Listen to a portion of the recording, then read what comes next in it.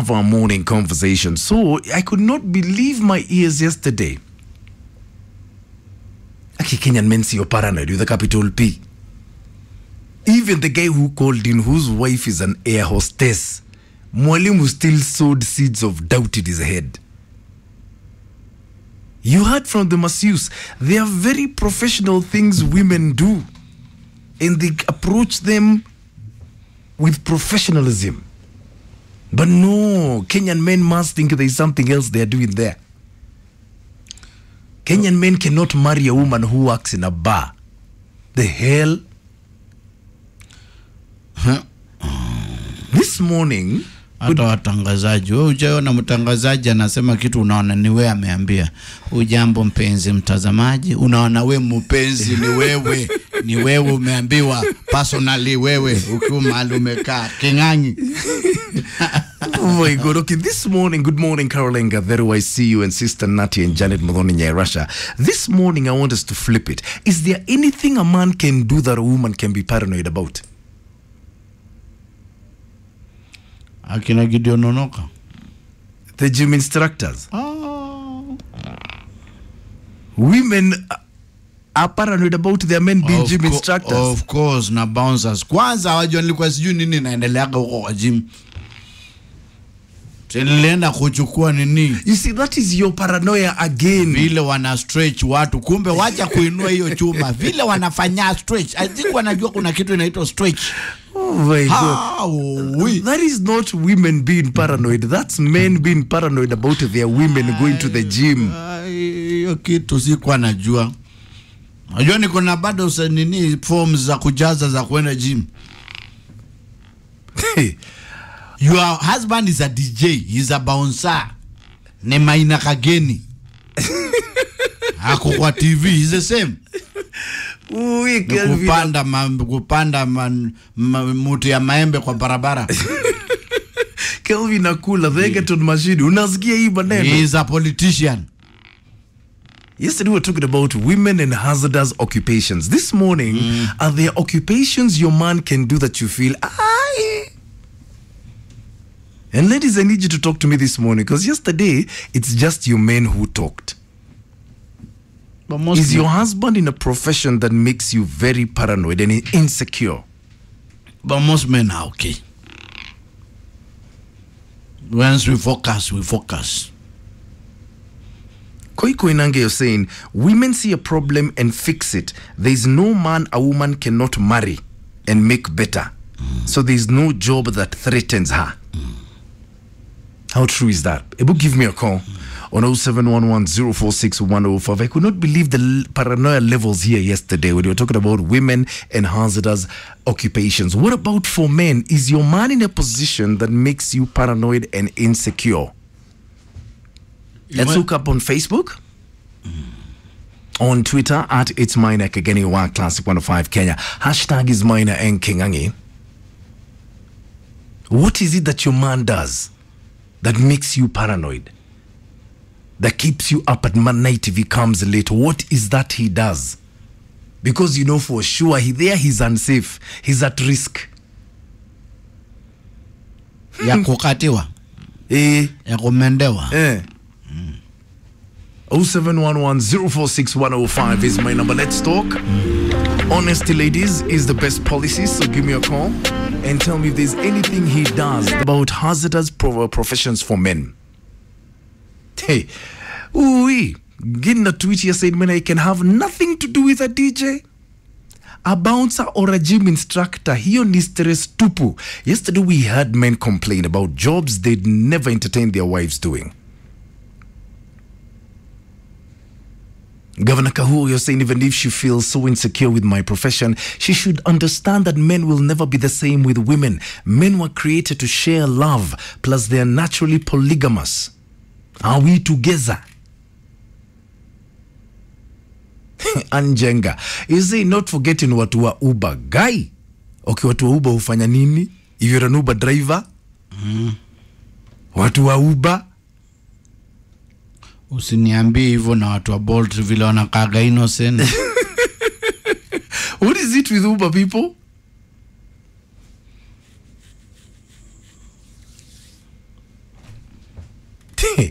What are these professions women are paranoid about? Yesterday we heard the men complain, and complain they did. And you're saying gym instructors are the worst, followed by wanaume wa manicure na pedicure. How? Hey, if you work in a salon and you're a man and you do nails, I want to hear from you. Because apparently nyinyi ni pasimoto sana tena sana. Angela Mudhoni Nyakenywa, you're saying mimi wanaume yanafanya stuff like beauty, like massage, hair dressing, nails, tattoo artist. I cannot even try. I can't even settle down with such a man. I can't. Nikae nikijua huyo anaguza wanawake all over. I refuse. Hey. So which are these professions that if your man does, you know iko shida straight away? Hello. Morning, Maina. Good morning to you. Wangu wanga ni taxi driver. Leo ingia saa 9, saa 10. Ananiambia ati alikuwa job. Mimi muangalia tu hivi. Naona ameona ng'ombe hapa. Hold on, why do you think like that? He's a taxi driver. He works late. Si hivyo, Maina. Nini? Kwa hiyo gari ikiingia tu hivi, Maina. Unakuta vitu zingine hapo unashindwa sasa hizi. Okay, umepata kweli hizi ni za job. Umepata nini kwa hiyo gari yake? Hizi vitu condoms. Hiyo ni kitu kukasirisha mtu. Achana na hiyo nuguina iko hapo inaitwa kinyani. Sasa kama imetumiwa, Maina. So let me ask you, when you ask him about these things, ye usemaje? Sasa ukimuuliza hiyo ni kofi ya Maina. Hiyo ni vita. Anakuambia ati alikuwa job. Sasa hiyo ni job kweli? Kwani gari imekuwa ni lodging? Hapana, hiyo naaminiana na wewe. Sasa ona sasa, Maina, hata kama ni kujitetea, hapo ni nini? Hiyo ni kazi kweli? Hakuna. Yangekuwa nakuja nyumbani saa 2. Na hata ukimpigia simu after saa 3, Maina, asikuangi. Okay. Hakuna mteja. Unasikia venye huyo mzee anasema hapo?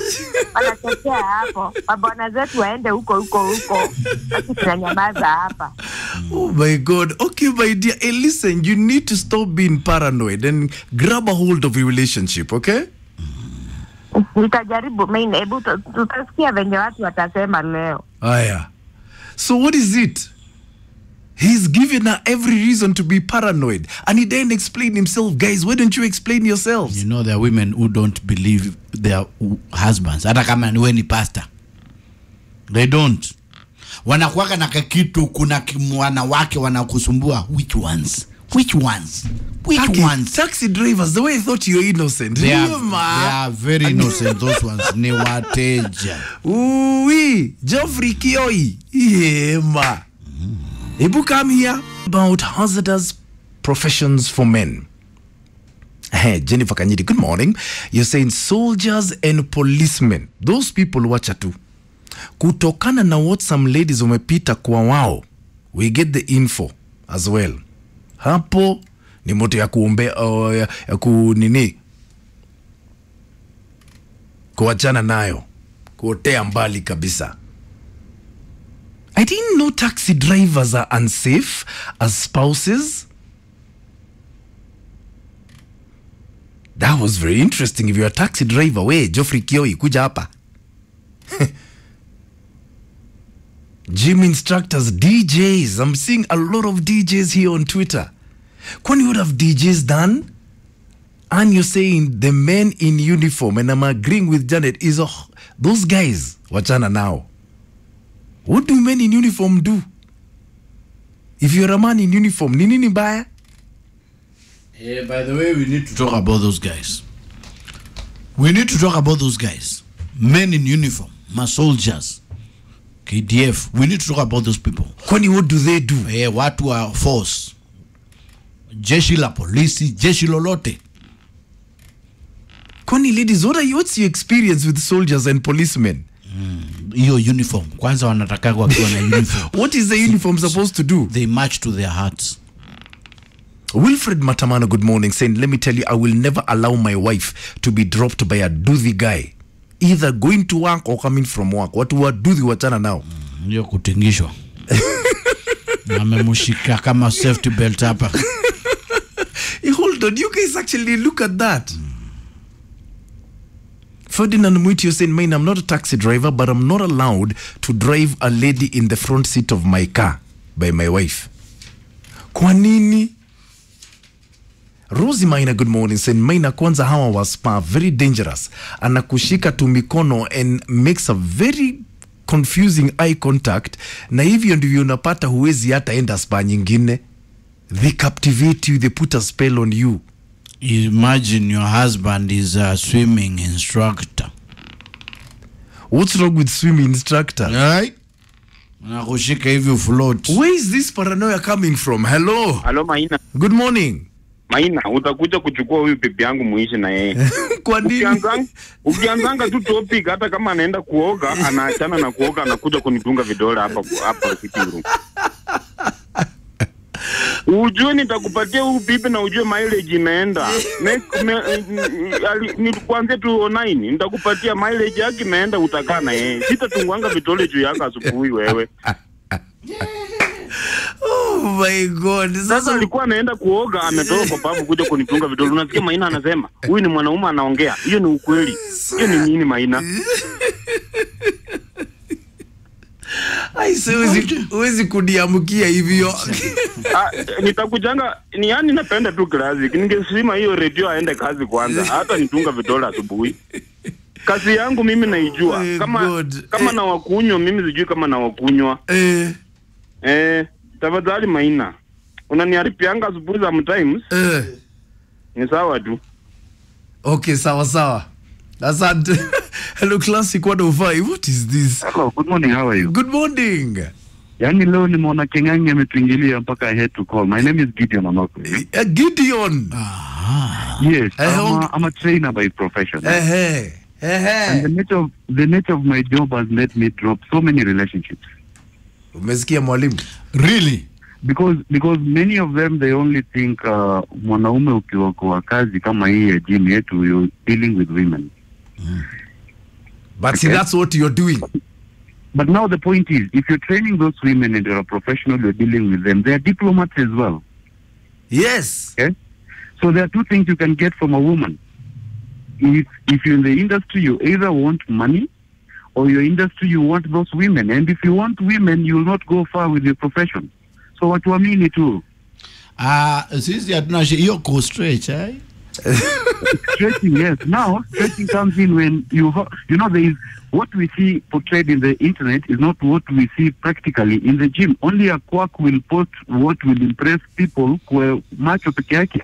Professionally, you cannot handle a woman in a reckless way because she's your client and tomorrow you need her. Kengangi shida yake ni hiyo kustretch. Hiyo tu. Hivi unamufanya hivi una hivi na unainama hivi. I had to pack aside to call because those trainers have no problem. First of all, kama trainer ameleta shida na mteja akiwa professional trainer hata make you move. It takes two to tangle, man. It takes two to tangle, eh? Yes. Na unawajua wanawapenda sana. You have a good day. Unasikia? Unasikia gym instructor ako na gari amepack. Hiyo si alinuliwa na mama wa hari ya huyo si alinuliwa na mama moja wa Kiabu. Wewe Gideon, unasikia? Gym instructor amepack, atupigie simu. Sio ni gari alinuliwa na mama ya haria baada ya kumstretch. Hadi baada ya kudistretch. Ndio hata tusinue. Wait, sere wacha twende straight kwa school stretch. Nishike hivi vile unanishikaga. Simanga. Hatuwezi toa hizi taya. Wamenishagua nikuwe brother bazada wa Michelin. We ni stretch. Ni stretch itakununulia gari. Yoyote. I swear, the okay ladies come here. I'm hearing this. So how do we live?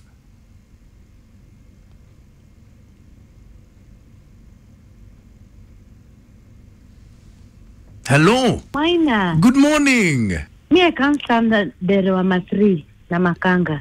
Derewama 3 na Makanga. Kwa nini? Ai. Kila skodi dem na hakuna chali anakaanga hapo mbele. Ebu nipatie uhondo Hakuna chali anakaanga. Wasamanga ebu niwekea dem hapa.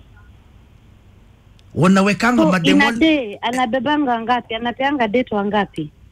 Wengi sana. Yeah, na Makanga kushikashika. By the time aende nyumbani, I feel bibi. By the time afike nyumbani hafeel bibi. Ameshikana kushikana kwa matatu. Namba zake zimejaa tu, simu yake imejaa tu namba za madeni. Na ana save Kamau, George, nini. Hapana. I can't stand those two people. Na hao ni madema amesave kama John na Kamau. Guy. Uliza Kengangi, mbona ananyamaza? Amejabaza huyu sasa, hiyo maneno ya matatu sasa atajuaje? Okay, so Makanga na dereva ni moto wa kuotea mbali. Okay. Good day. Thank you. Hello, Classic 105. Hey, good morning, Maina. Good morning to you. How are you? I'm fine, thank you. Wacha nikwambie. Niambie. Mimi donda hapana. Donda wa mathiri. Hawa watu by the time wanafika nyumbani jioni. Wamefika viuno kama 300. Hawa watu wamesukana mpaka mate kisha kwa mdomo hana hata lugha. Maina. Kama ni mrembo, ama demo rembo watu wangi toka wanaenda. Napata ndo wanakomanga kwa stage mpaka waambiwe ni warembo, waitishwe namba, washikwe viuno ndio waingie kwa gari. Mimi siwezi nikadate donda tena. Never again. Hapana, huyo mtu lugha, pesa mpaka wanalipiananga fare. Unasikia? Yes. Mi donda hapana. Alafu ambia Kenganyi. Mimi bata iliamua kusonga, kukanyanga, kugwa. Okay, asante. We, madonda mko wapi? Ibu kuja hapa and have the last word, tafadhali. If I'm out at the ball, hey, madonda na madere. Mwagi wa Metro Trans. Kiangai. Freddy wa Jambo. Good morning. Kumbe. Hey. We're talking about hazardous occupations for men. Eliza Yawe, baby girl, happy birthday girl once again. You say mimi hata siwezi kaa hapo mbele kwa dere. Kuna time nilikaa hapo mbele from Nakuru to Nairobi niliti. Anajifanya ana change gear. Unajisikia amekushika. Kukaa mbele hapo siwezi. Madere. Sili naambiwa maneno. Jackie, you're saying matatu drivers are the most...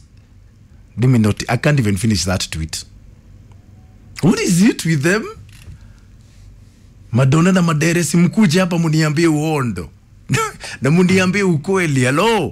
Good morning. I'm very angry right now. Why are you angry? Sasa. And how are you? My God. Nipeleke darasani kwanza. Niambie. I have been a matatu driver once. Na wacha nikwambie. Hii Nairobi yote. Hakuna job demanding kama ya matatu. Including hiyo yako. Watu wa matatu wengine wanaamka saa 9 asubuhi. Uko na target ya 11,000.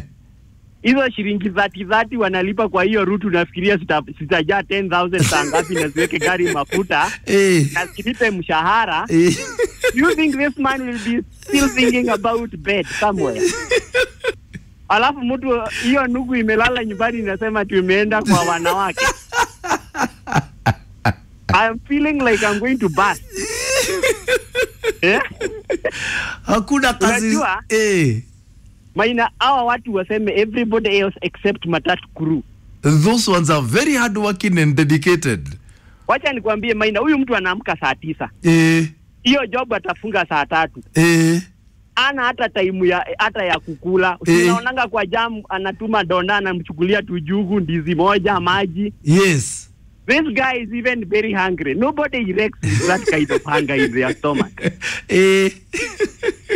Hawa watu waingilie. By the way, kuna watu wengine wanaitwa Kamagira. Wewe unajua Kamagira? Hapana. Kamagira ni yule dere hananga gari yake. Yeye anakaanga kwa stage. Ndio kama kuna jamaa anataka kuenda msalani ama kukula. Anaenda squad. Sasa huyo Kamagira leo usiona wagane. But the real driver, never. It's not happening. Thank you. Deni. Mume defendiwa madere na madonda. But why don't I believe him?